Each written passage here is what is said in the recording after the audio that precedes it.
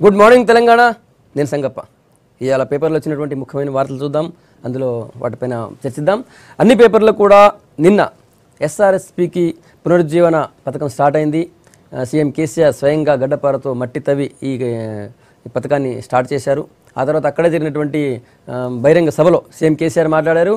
SRSP పునరుజ్జీవం వల్ల ఉత్తర తెలంగాణ ఎట్లా సస్యశ్యామలం అవుతుంది, తర్వాత మొత్తం ఈ ప్రాజెక్టు కాళేశ్వరం తర్వాత SRSP వల్ల మొత్తం తెలంగాణ 4 జీవధారాలతో సస్యశ్యామలం కాబోతుందని చెప్పి సీఎం ఆ సభలో వివరించారు. దానికి సంబంధించినటువంటి వార్తని అన్ని పత్రికలు కూడా ప్రధానంగా పబ్లిష్ చేసినాయి. ఆ తర్వాత సభకు సంబంధించి సభ హైలైట్స్ అన్నింటినీ కూడా ఫోటోలతో సహా పబ్లిష్ చేసినాయి పేపర్లన్నీ కూడా. ఇక రెండో వారు చూసినట్లయితే ఈరోజు ఉపరాష్ట్రపతిగా వెంకయ్యనాయుడు ప్రమాణ స్వీకారం చేయబోతున్నారు. నిన్న అంతకుముందున్నటువంటి ఉపరాష్ట్రపతి హమీద్ అన్సారీకి ఘనంగా వీడ్కోలు చెప్పింది పార్లమెంట్. అయితే ఆయన తన స్పీచ్లో దేశంలో ముస్లింలకి అభద్రత ఉందని చెప్పి వ్యాఖ్యానించారు. ఇబ్బందికర పరిస్థితి ఉంది, ముస్లింలు చాలా ఇబ్బంది పడుతున్నారు. ఈ విషయాన్ని నేను ఆల్రెడీ ప్రధానికి కూడా చెప్పానని చెప్పి హమీద్ అన్సారీ అన్నారు. దానికి అటు వెంకయ్యనాయుడు తర్వాత బీజేపీ నాయకులు కూడా స్పందించారు. మొత్తం ప్రపంచంలోనే మైనారిటీలు ఇక్కడనే భద్రంగా ఉన్నారని చెప్పి వాళ్ళు అన్నారు. ఆ వార్త కూడా ఒకటి ప్రధానంగా ఉంది. ఆ తర్వాత హైదరాబాద్లో జరుగుతున్నటువంటి ఎంటర్‌ప్రెన్యూర్ సదస్సుకి ట్రంప్ కూతురు ఇవాంకా వస్తున్నారు. దానికి సంబంధించి నిన్న ప్రధానమంత్రి ట్విట్టర్లో కన్ఫర్మ్ చేశారు. ఆమె కోసం నేను ఎదురు చూస్తున్నానని చెప్పి మోడీ ట్వీట్ చేశారు. సీఎం KCR ఆమె రావడాన్ని హర్షించారు. తర్వాత KTR కూడా గౌరవంగా భావిస్తాం అమెరికా అధ్యక్షుడి కూతురు ఇక్కడికి రావడం అని చెప్పి KTR కూడా అన్నారు. ఆ వార్త కూడా ఒకటి ప్రధానంగా ఉంది. ఆ తర్వాత ఈ నీరల ఇష్యూలో ఇప్పటికే DIG నేతృత్వంలో ఎంక్వైరీ నడుస్తుంది. ఫస్ట్ వికెట్ నిన్న ఆ ఇష్యూలో పూర్తిగా అత్యుత్సాహం ప్రదర్శించారని చెప్పి అక్కడ ఉన్నటువంటి CCS SI రవీందర్ని సస్పెండ్ చేసింది ప్రభుత్వం. దానికి సంబంధించిన వార్త కూడా ఒకటి ప్రధానంగా ఉంది. ఇవి ముఖ్యంగా ఉన్నటువంటి వార్తలు. ఇప్పుడు మొత్తం ఉత్తర తెలంగాణ సస్యశ్యామలం అవుతుంది. అదే కాకుండా కాళేశ్వరం నీటితో మొత్తం తెలంగాణ పూర్తిగా 4 జీవధారాలతో పచ్చగా సస్యశ్యామలం కాబోతుందని చెప్పి సీఎం KCR నిన్నటి సభలు కూడా చెప్పారు. దాని గురించే మాట్లాడదాం.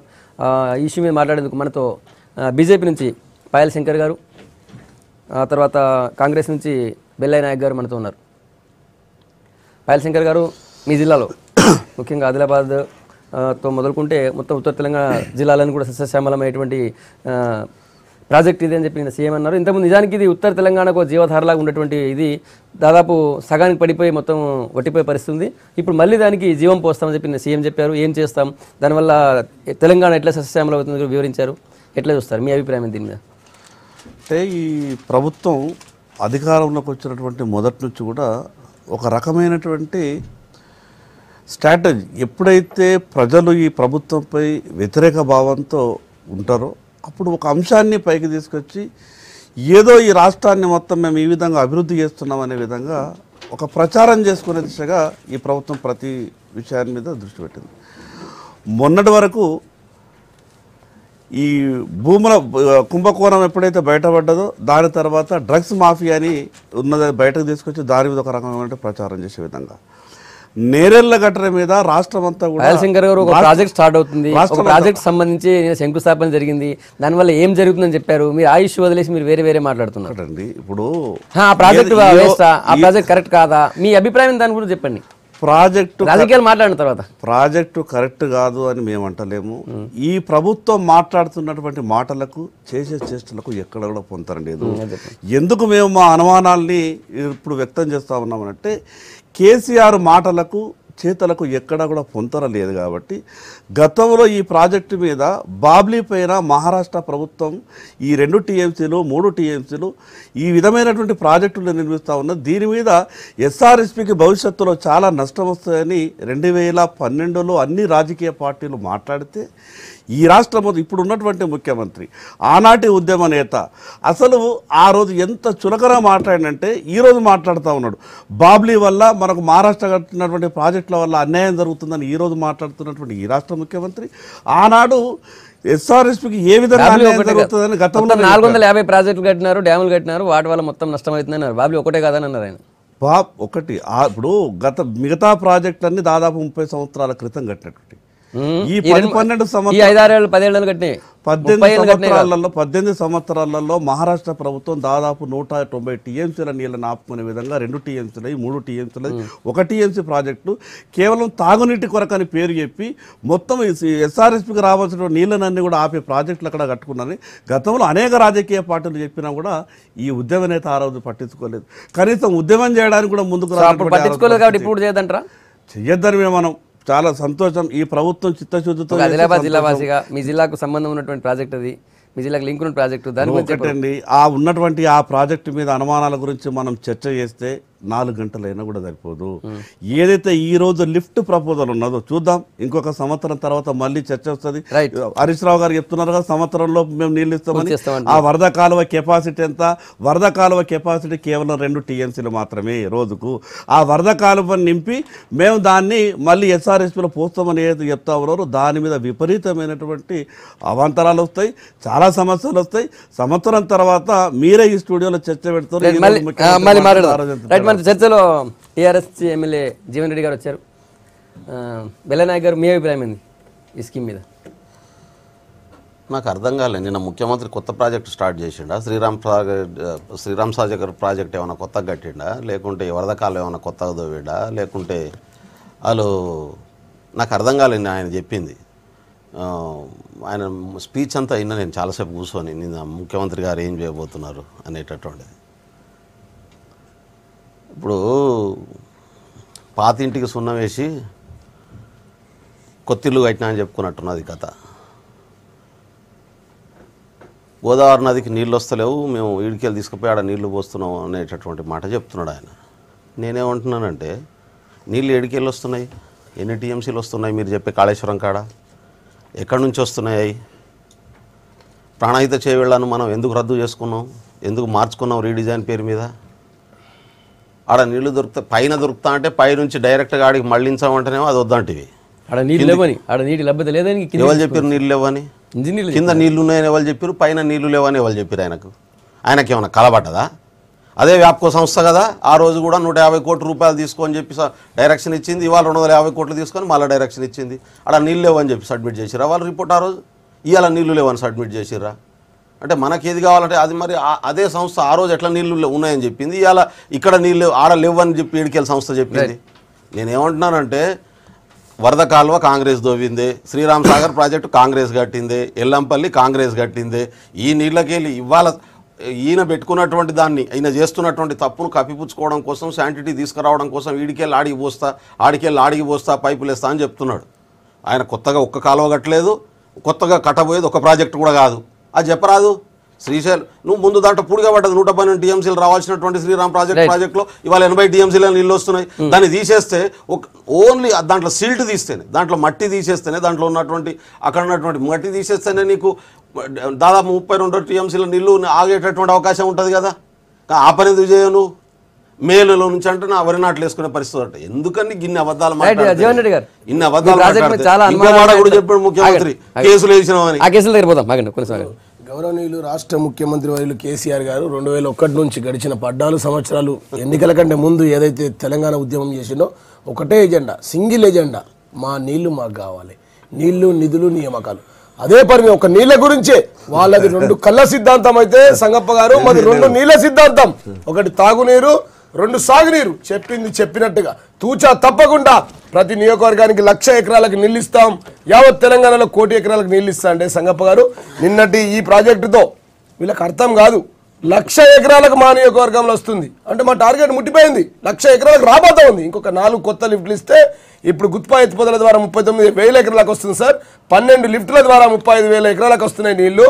వాటితో పాటు కొత్తగా నూతనంగా రాబోయే లిఫ్ట్లతో ఇంకొక 30,000 ఎకరాలకు నీళ్ళు వస్తాయి సంగప్ప గారు. అంటే గౌరవ ముఖ్యమంత్రి గారు ఎన్నికల ముందు చెప్పింది ఏంది? మీ హార్మోన్ నియోజకవర్గానికి 1,00,000 ఎకరాలకు నీళ్ళు ఇస్తాడు. ఆ నీళ్లు రాబోతా ఉన్నాయి. కాకపోతే మేము వాడే పదాలు ఏవైతే ఉన్నాయో SRSP పునర్జీవనం అంటే కాంగ్రెస్ బీజేపీ నాయకులకు అర్థం కాదు. ఏంది పునర్జీవనం? అసలు ఏంది సంగప్ప గారు పునర్జీవనం అనేది అలా బాధ. పునర్జీవనం అంటే ఏంటంటే వీళ్ళు ప్రాజెక్టుల జీవం తీసిరు సంగప్ప గారు. మేము ప్రాజెక్టులకు పునర్జన్మనిస్తూ ఉన్నాం, లేని నీళ్ళని తీసుకొచ్చి వస్తూ ఉన్నాం. గతంలో శ్రీరామ్ సాగర్ ప్రాజెక్టు 1964లో ఇదే కాంగ్రెస్ పార్టీ నాయకులు ఆనాటి ప్రధానమంత్రి జవహర్ లాల్ నెహ్రూ గారు ఫౌండేషన్ వేశారు సార్. దాని తర్వాత సంగప్ప గారు ఆ రోజు దాని యొక్క టార్గెట్ ఆయకట్టు 14 లక్షల ఎకరాలకు నీళ్లు ఇవ్వడం. సంగప్ప గారు ఇప్పటి వరకు గడిచిన 54-60 సంవత్సరాల చరిత్రలో 5.5 లక్షల 6.5 లక్షల ఎకరాలకు మించి ఏ ఒక్క రోజు కూడా నీరు వారలేదు. సంగప్ప గారు మేమేమంటామంటే మీ యొక్క టార్గెట్ ఎంత, మీరు ఇచ్చింది ఎంత? మీ జవహర్ లాల్ నెహ్రూ వాయ్, ఇందిరా గాంధీ వాయ్, రాజీవ్ గాంధీ వాయ్, రాహుల్ గాంధీ వాయ్, సోనియా గాంధీ వాయ్. రాహుల్ గాంధీ వచ్చే రేపు ఇంకో గాంధీ వస్తుంది. ఇన్ని గాంధీల చరిత్ర మారినా కానీ మా ప్రాంత ప్రజల ముంపు గ్రామాల డబ్బులు రాకపోయే, మా ప్రాంతం ఆయకట్టు పారకపోయే. దీనికి కారణం ఎవరు అంటే పునర్జీవనం. అంటే ప్రాజెక్టుల జీవం తీసింది మీరు, ప్రాజెక్టులకు పునర్జన్మనిస్తా ఉంది ఇవాళ గౌరవ ముఖ్యమంత్రి కేసీఆర్ గారు. సార్ ప్రపంచంలో ఈ దేశంలో ఎక్కడ లేని విధంగా రివర్స్ పంపింగ్ సిస్టమ్ ద్వారా కింది నుంచి నీరు పళ్ళ మెరుగు అని సామెత ఉంది సార్. నీళ్ళు ఎదురొస్తాయని ఎవరైనా అంటారా? ఎవరైనా సామెతలు ఏమంటారు? నీరు పళ్ళ మెరుగు, ఎటు నదాలు ఉంటే గట్టి నీళ్లు పోతాయని సమాధానం ఉంటుంది. కానీ అసాధ్యాన్ని సుసాధ్యం చేస్తూ లిఫ్ట్ ఇరిగేషన్ ద్వారా ఇప్పుడు కూడా చెప్పండి. మేమే తెచ్చిన లిఫ్ట్ మేమే తెచ్చిన నీరు పళ్ళ మెరుగు అనే సామెత ఉంది. దాన్ని గౌరవ ముఖ్యమంత్రి గారు అసాధ్యాన్ని సుసాధ్యం చేస్తూ కింది నీళ్లను మీరు ఎక్కిస్తూ వినాలా సార్ సారీ 14 లక్షల ఎకరాలకు మేము నీళ్ళు ఇస్తాం. మరి మీరు ఏం కొత్తగా పెడుతున్నారంటే మీకు చేతగా లేదు. 54 ఏళ్ళు చేయలేరు.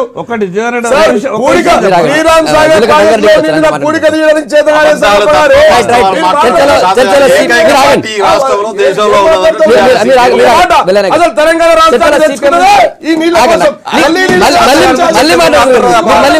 ఆంధ్రప్రదేశ్ లో తెలంగాణ జరిగింది. ఒక మాట మేము నీళ్ళు ఇస్తామని ఇలా చెప్పినాం సార్. ఇయ్యలనే వ్యతిరేకించడం ఎందుకండి? ఆతృత ఎందుకండి? సంవత్సరం మంత్రివర్యులు హరీష్ రావు గారు చెప్పారు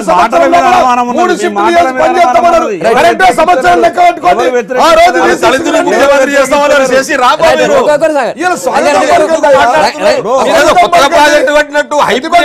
అబద్ధాలు చెప్పి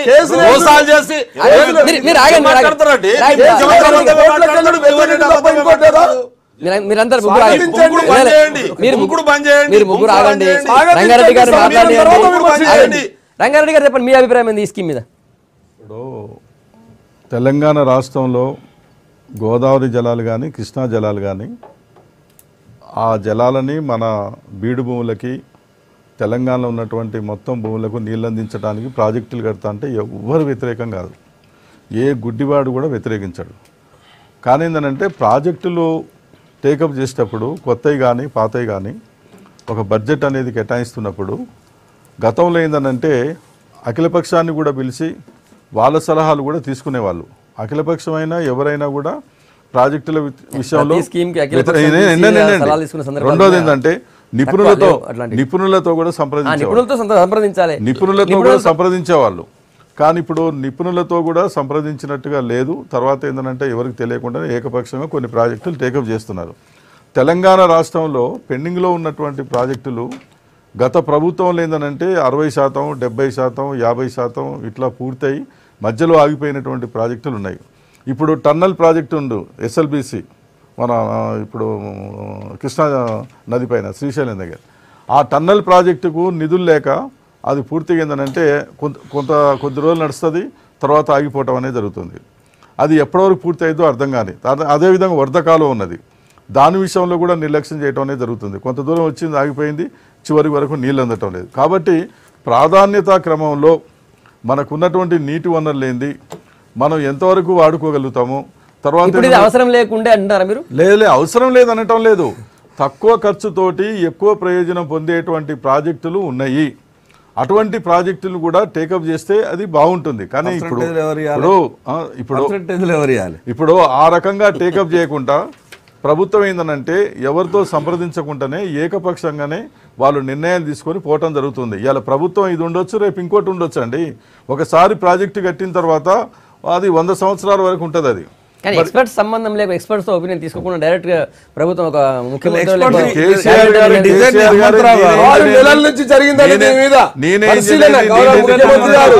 బృందం వాళ్ళు ఏకపక్షంగానే ఎవరితో సంప్రదిస్తున్నారో ఏం చేస్తున్నారో ఇప్పుడు హనుమంతరావు గారు లాంటి వాళ్ళు చాలా మంది నిపుణులు సీనియర్స్ ఉన్నారు, చాలా మంది ఇంజనీర్స్ ఉన్నారు, వాళ్ళు చెప్తా ఉన్నారు. అలాంటి వాళ్ళతోటి 1-4 సార్లు మాట్లాడి చర్చించుకొని తక్కువ ముంపు గురయ్యేటట్టుగా, తక్కువ భూసేకరణ జరిగేటట్టుగా, తర్వాత ఏంటంటే తక్కువ ఖర్చుతోటి ఎక్కువ ప్రయోజనం పొందేటువంటి స్కీములు వాళ్ళు ముందుకు తీసుకొచ్చారు. అయ్యా మీరు ఈ పద్ధతిలో పోయినట్టయితే బడ్జెట్ తక్కువ ఉంటుంది, భూసేకరణ తక్కువ ఉంటుంది. 1000 కోట్లతో మొత్తం మళ్ళీ ఈ ప్రాజెక్ట్ పునర్జీవం వస్తుంది. ఇది మొత్తం 40 లక్షల ఎకరాలు కూడా అని చెప్పారు సీఎం గారు. అవును, ఇప్పుడు చాలా సార్లు చెప్పారు. ఇప్పుడు ఈ 3 సంవత్సరాలు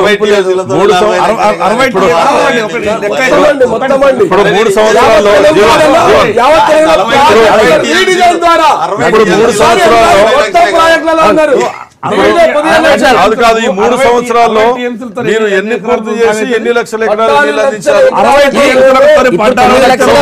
14 లక్షలు చేస్తాం.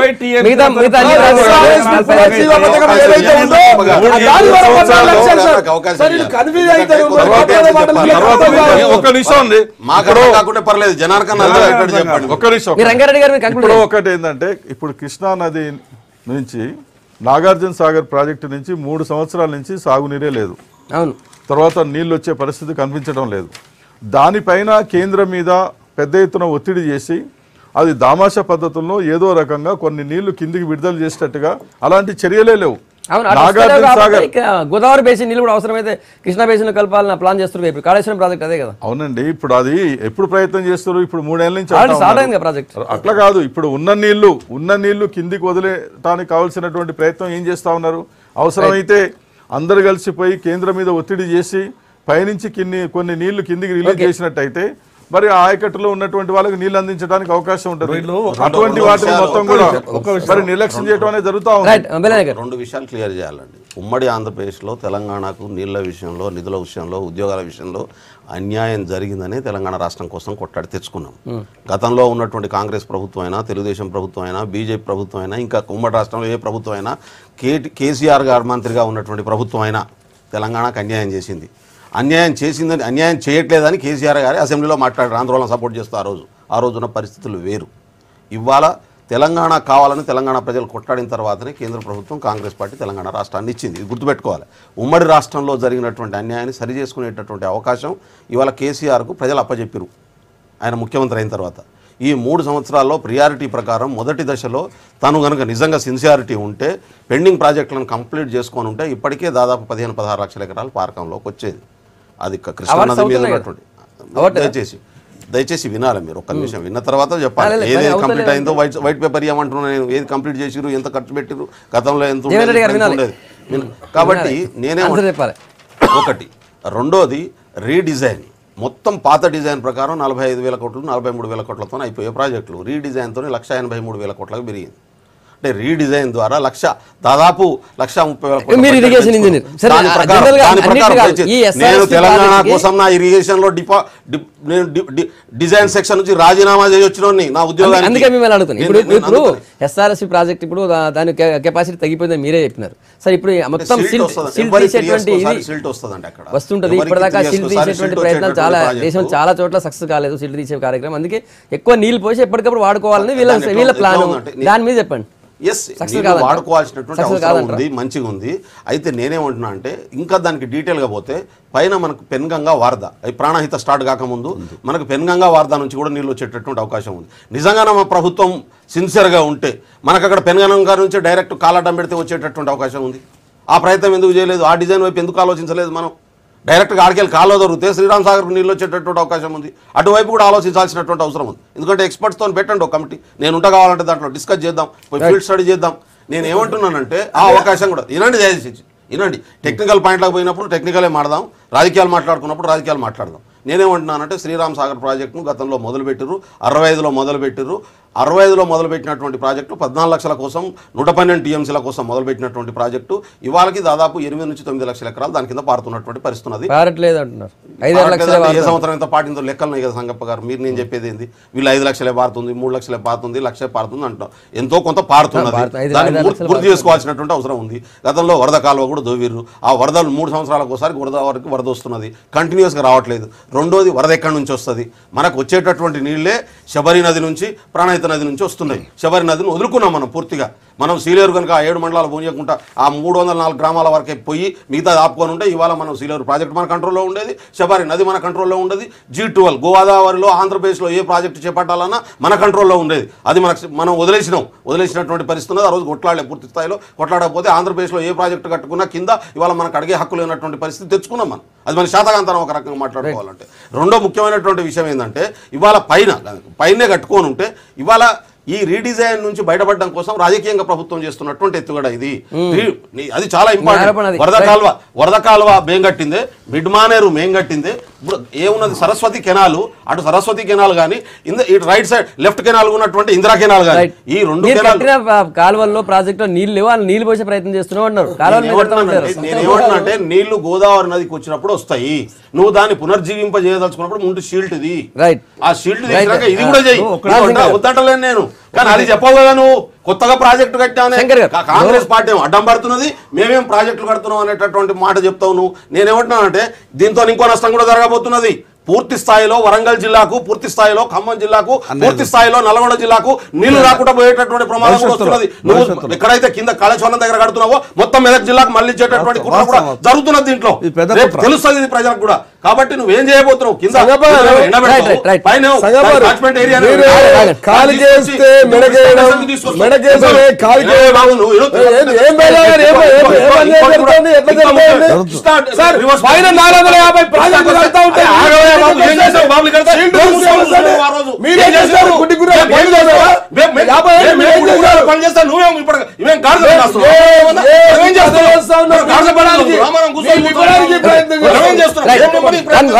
కృష్ణా బేసరకు తీసుకొస్తే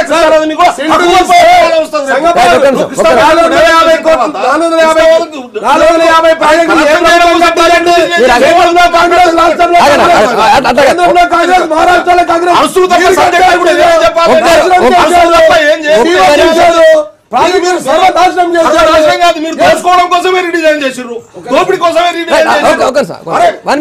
పాత ఇల్లుతో నీళ్లు రాకుంటే దాన్ని కడితేనే 40,000 కోట్లు పడతాయి, రీడిజైన్ సున్నం వేస్తేనే 1,80,000.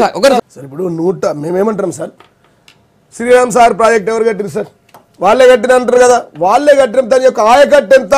14 లక్షల ఎకరాలు అని చెప్పింది మీరే కదా, మేము కాదు కదా. గౌరవ ముఖ్యమంత్రి కేసీఆర్ గారు కదా. 1996లో గౌరవ ముఖ్యమంత్రి కేసీఆర్ గారు ఆ దినం చెరువు కట్ట మీద పోయినప్పుడు ఆ లెక్క చూస్తే ఏందయ్యా 98 అదే కేసీఆర్ 98లో అసెంబ్లీలో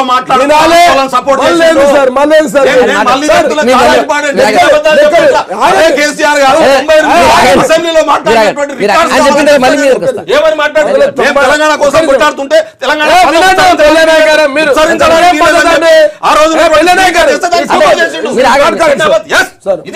మళ్ళీ చెప్పండి. 1996లో గౌరవ ముఖ్యమంత్రి గారు అక్కడ వెళ్ళినప్పుడు ఉప ఎన్నికలు నేను ముఖ్యమంత్రి గారు స్పీచ్లో చెప్పాను సార్, నేను చెప్పలేదు ఇది. ముఖ్యమంత్రి గారు చెప్పింది కూడా అబద్ధాలు ఉంటాయండి. తెలంగాణ రిజర్వాయర్ ఎట్లున్నాయి, ఆంధ్రప్రదేశ్ రిజర్వాయర్ ఎట్లున్నాయి, ఆంధ్రప్రదేశ్ లో గెస్ట్ హౌస్లు ఎట్లున్నాయి, అక్కడ ఉద్యానవనాలు ఎక్కడున్నాయి, మనకి జరుగుతున్న అన్యాయం చూడండి. ఇక్కడ నీళ్లు ఆయకట్టు 14 లక్షల ఎకరాలకు ఇస్తామని చెప్పి దీన్ని టార్గెట్ పెట్టి ప్రాజెక్టుని కట్టారు. భూమి ఉట్టినప్పటి నుంచి ఇప్పటి వరకు, ఆ ప్రాజెక్టు ప్రారంభమైనప్పటి నుంచి ఇప్పటి వరకు 6.5 లక్షల ఎకరాలకు మించి ఎప్పుడు పారలేదు. ఈ అన్యాయం జరుగుతుంది.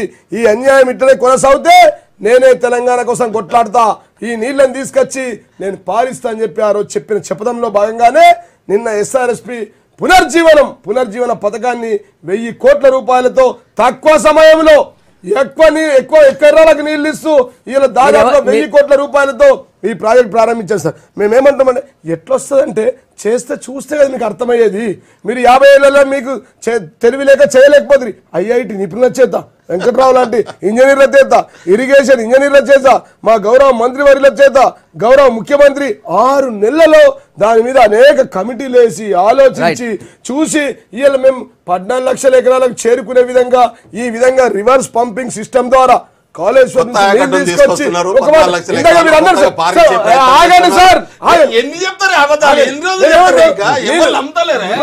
అసలు జనాలు కూడా సపోర్ట్ కొట్టే పరిస్థితి లేదు.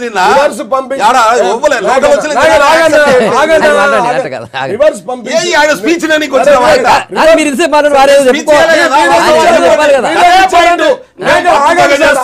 14 లక్షలు ఇస్తున్నాం. రివర్స్ పంపింగ్ సిస్టమ్ ద్వారా నీళ్ళని తీసుకొచ్చి ఇక్కడ వేస్తామని మేము చెప్తాం. అరే ఈ చెరువులో సిల్ట్ నిండింది, దీన్ని తీయలేరంటే ఇంతకు ముందు పరిపాలన ఎవరున్నారు సార్? మీద ప్రాజెక్టులు కట్టేటప్పుడు ఏ ప్రభుత్వం ఉంది సార్? కేంద్రంలో మీరే ఉన్నారు, మహారాష్ట్ర ప్రభుత్వం మీదే 450 ప్రాజెక్టులు. తెలంగాణ కోసం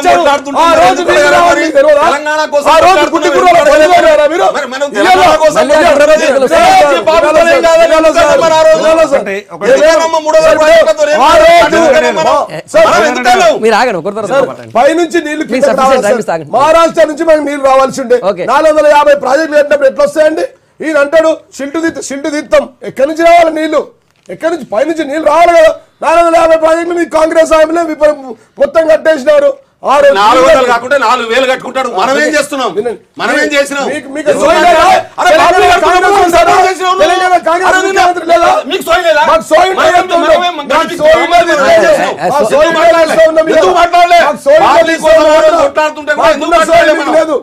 ఒక్క నిమిషం చేస్తున్నాం. 126 కిలోమీటర్ల కాలువ ద్వారా మేము పైకి నీళ్లు తెలుసుకొచ్చి SRSP లో వేసి 14 లక్షల ఆయకట్టును అభ్యంతరం ఏంటండి? ఓపిక పట్టొద్దా?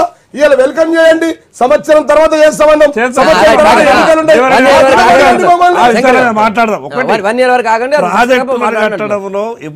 ఎన్నికల ముందే కదా సార్, సంవత్సరం అంటే 3 ఏళ్ళ ఎన్నికల తర్వాత. ఆడలేక మధ్యలో ఆగమగం చేస్తారు, కోర్టుల్లో కేసులు వేస్తారు.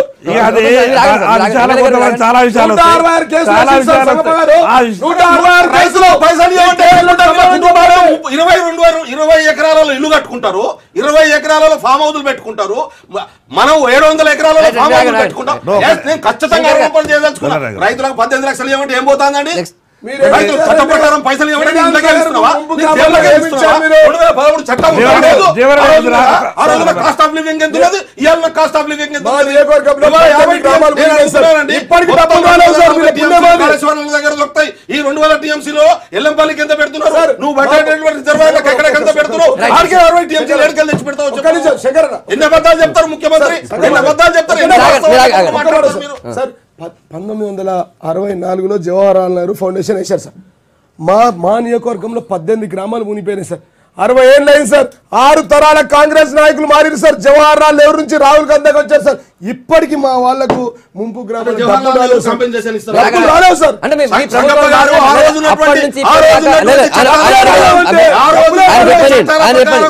ఇప్పటిదాకా వాళ్ళకి ఇంకా నష్టపోలేదు అంటారు.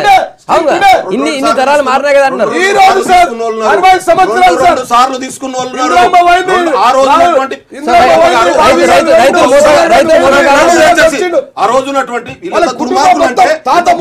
మాట్లాడుతున్నారంటే వీళ్ళు ఆ రోజు 6 ఉండేది ప్రతి ప్రాజెక్టుకు.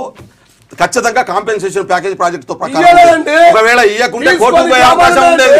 కోర్టుకు పోయి తెచ్చుకున్నారు, ప్రభుత్వం ఇచ్చింది సరిపోకుంటే కోర్టుకు పోయి యూపీఏ 13 చట్టం తీసుకొచ్చింది. ఓకే, కానీ అంతకు ముందు నాగారం సాగర్ ముప్పు ప్రాంతాల వాళ్ళు లేకపోతే అందుకే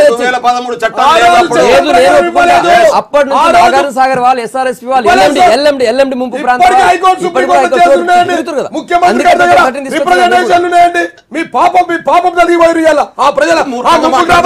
ప్రభుత్వం అనేది ప్రాసెస్. అరే వీళ్ళు ఎంత శాతగానో విభజన చట్టంలో పెట్టింది ఒకటి దగ్గర తేవడం శాతగానటువంటి వాళ్ళు విభజన చట్టంలో తెచ్చుకోవడం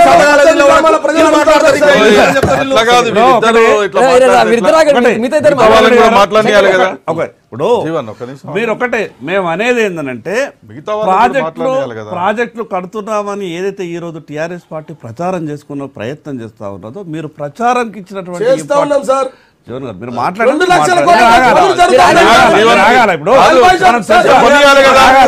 చర్చ చేస్తున్నప్పుడు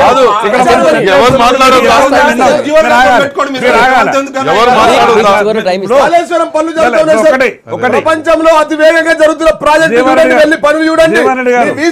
విజువల్స్ తెప్పియండి సార్.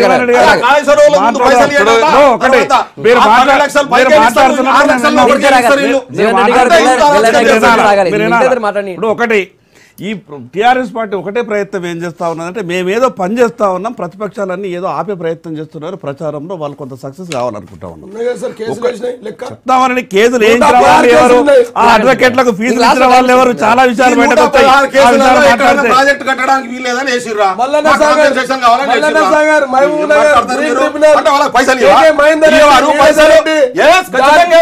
ప్రజలు వాళ్ళకు ప్రభుత్వం తప్పులు చేసి ఉండి ముఖ్యమంత్రి వీళ్ళిద్దరు మాట్లాడండి, మీ ఇద్దరు ఆగండి. ఖచ్చితంగా నువ్వు న్యాయం చేయకుండా